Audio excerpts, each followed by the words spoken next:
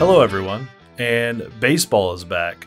So I've covered 2 games for the college, and I'm excited to have baseball back, to have something to change up my work and give me something new to cover. It's been very busy with basketball and track, and now we have baseball, and then soon we will have some softball home games, so that will be coming soon as well.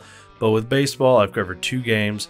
I've messed around with some different shots and trying to shoot from different angles that typically aren't open later in the season when the crowds fill the stands. So I've been getting up in the stands, up in the suite boxes, and just kind of moving around the field. And I wanted to show some of the photos I've got from the first 2 games that I've covered, and here they are. So far for both of the games, I've used the 70-200 f2.8 and the 300 f2.8. Both of them are the non-image stabilized lenses, and they are adapted to the Canon R6. Adapting them to the Canon R6s has been flawless. I've never had issues. I've been doing it for at least 2.5 years now.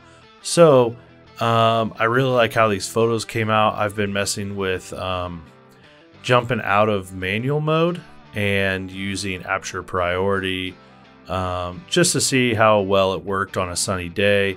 I feel like personally I would like to just stick with manual mode, but sometimes you just try new things and they work out or they don't work out.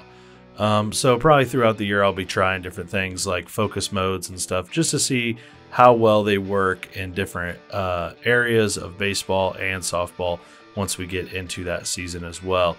So with that said, I hope you enjoyed these images. I hope you enjoyed this short video, and I appreciate it if you would leave a comment down below on your thoughts and subscribe if you're not, and I'll see you all next time. See ya.